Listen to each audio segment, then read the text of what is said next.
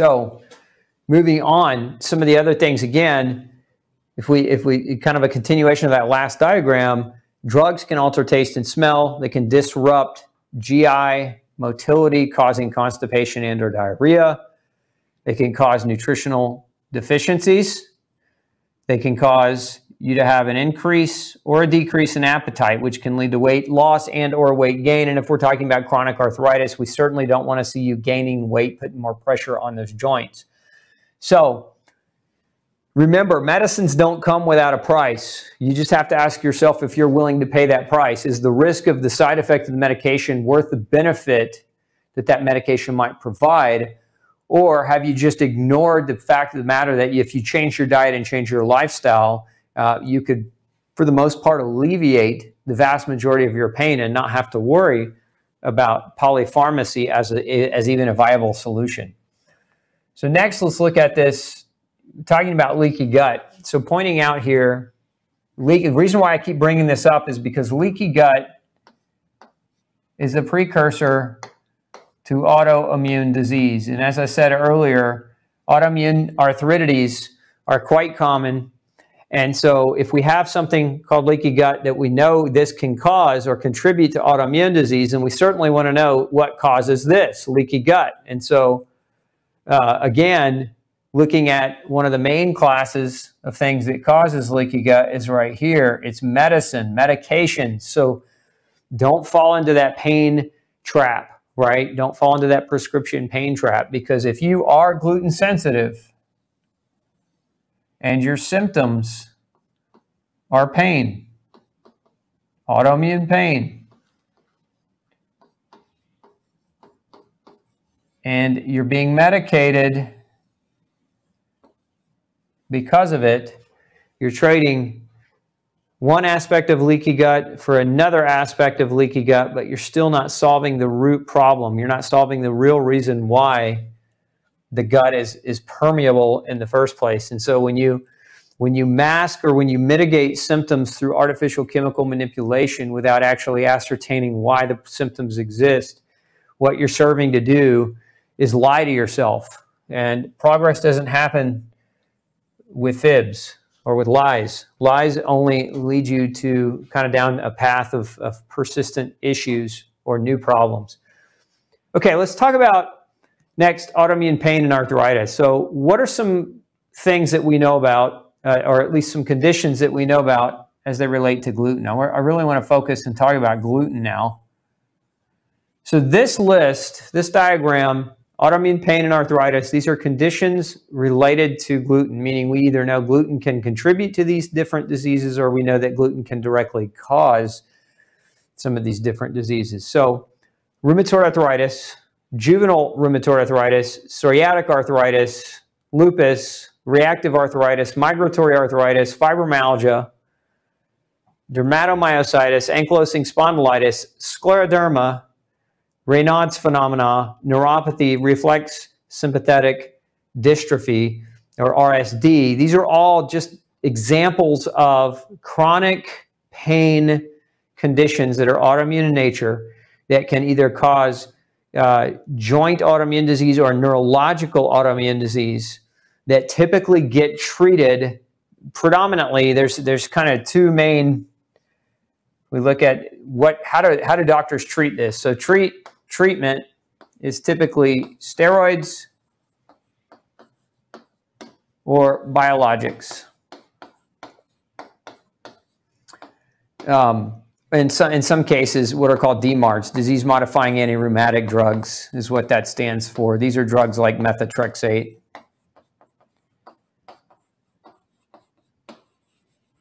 Okay, so this is pretty much what people get offered, right? And we know that methotrexate destroys the gut. We know that steroids destroy the gut. We know that biologics destroy the immune system and increase your risk for the development of infection and cancer. So you're either left with these options to control or mitigate your pain, or you're left with identifying why these diseases exist. And so we look at, okay, what causes these things? We know that gluten can. If this is the first time you're hearing it, welcome to the club.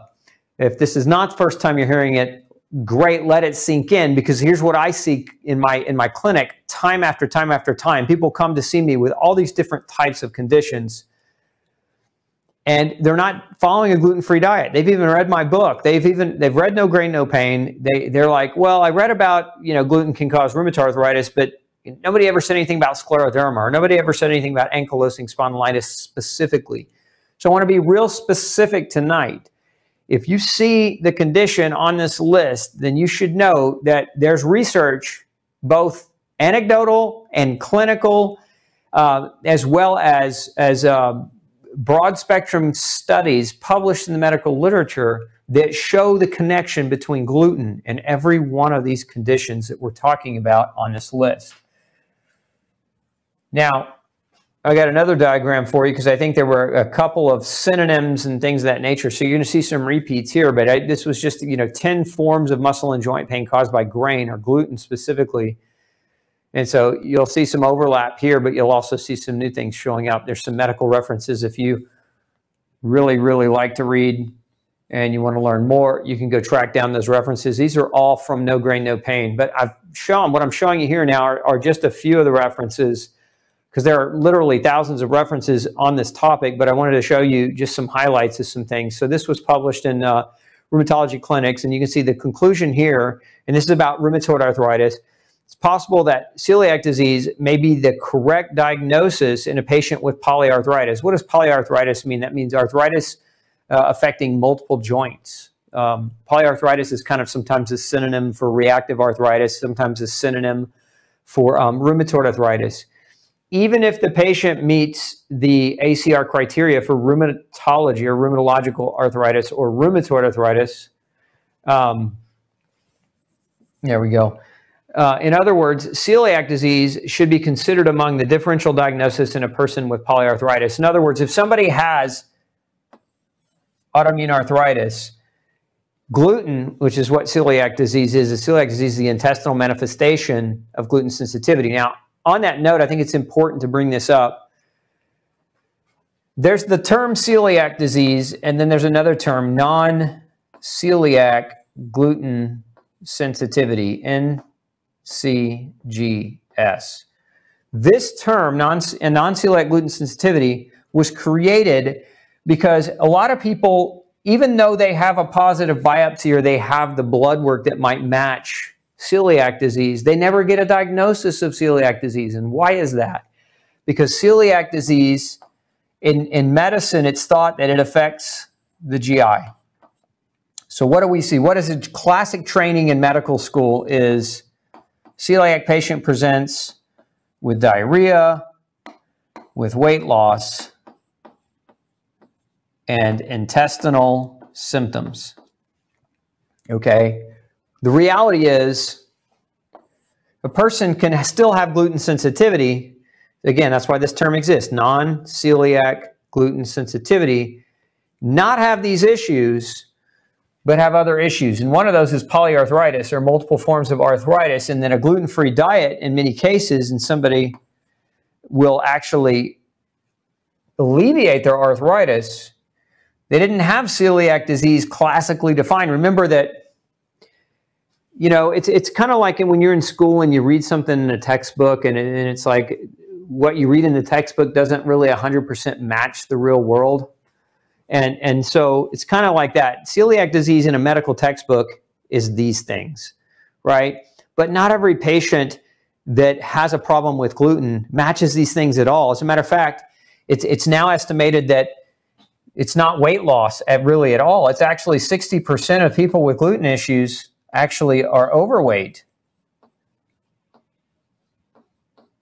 Same thing. Most people with gluten sensitivity don't necessarily have the GI symptomatology. They have things like joint pain, neuropathy, Hashimoto's thyroid problems, so polyendocrine problems with their endocrine organs, the organs that produce the different hormones that help regulate the body. So this particular study, again, celiac disease may be the correct diagnosis in a patient with polyarthritis. So if somebody presents with polyarthritis in a clinic, what this research study is saying is that the doctor should understand polyarthritis.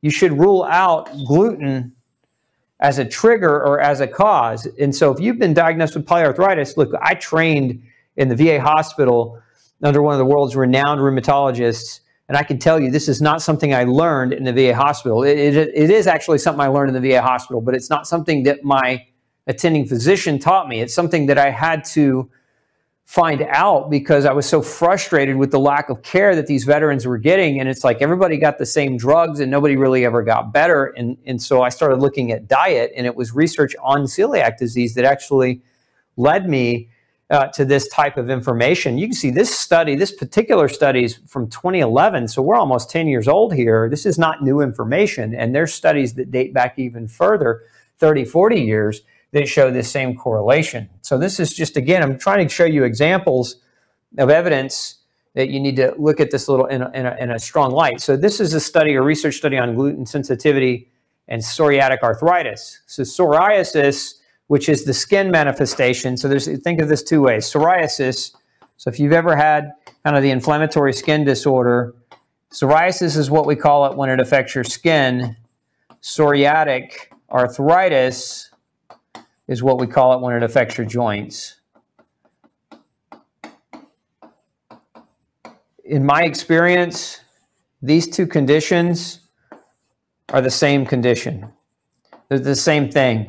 It's kind of like a person with a gluten problem could have a gut issue that manifests as celiac disease, but they could also have arthritis. Well, a person could also have a skin inflammatory problem. You see what I'm saying? So a lot of times, though, because medicine is a specialized entity, meaning if you have a skin inflammation, you go to a dermatologist, right? And so if you go to the dermatologist, they're not thinking about diet, they're not thinking about gut, they're not thinking about gluten. So oftentimes the treatment for this is immune suppressing creams or steroids. And so again, there's no solution in that. There's no solution because the day you quit taking the steroid, within a matter of weeks or even a matter of days, the condition comes back if you didn't address what was actually triggering the condition. And again, I've seen thousands of people with psoriatic arthritis or psoriasis get better, right? Have this go away when they change their diet. And so what this research study is showing, you see, is Diet and Psoriasis Part 2, Celiac Disease and the Role of Gluten-Free Diet. Epidemiological and clinical studies suggest there's an association between psoriasis, celiac disease, and celiac disease markers. There's early evidence to suggest that a gluten-free diet benefits those with psoriasis and psoriatic arthritis. So, again, research confirmation on top of what we see in our clinic. So it's not, again, it's not just me trying to tell you to go on a gluten-free diet for no reason. This next one here, high prevalence of gluten sensitivity in a cohort of patients with undifferentiated connective tissue disease. Connective tissue disease, scleroderma, okay, or sclerotic, connective tissue adhesions forming. So we believe that all patients with the diagnosis of undifferentiated connective tissue disease, aka scleroderma, especially those with a systemic sclerosis-like presentation, should be investigated for celiac disease, even in the absence of GI symptoms. The gluten-free diet should be early recommended to all patients having undifferentiated connective tissue disease and gluten sensitivity. So again, this is research showing this correlation and this connection. So my message here is don't wait for somebody to come to you. Don't wait for your doctor to come to you and say, hey, don't wait for them to come to you and make this announcement, because they're never going to do it, is my point.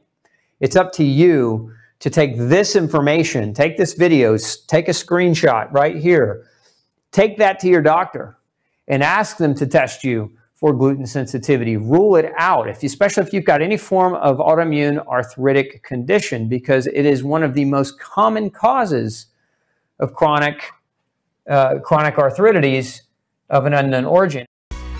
Hey, don't forget to check out the rest of the series right here. Make sure you hit subscribe below. And as always, thanks for tuning in.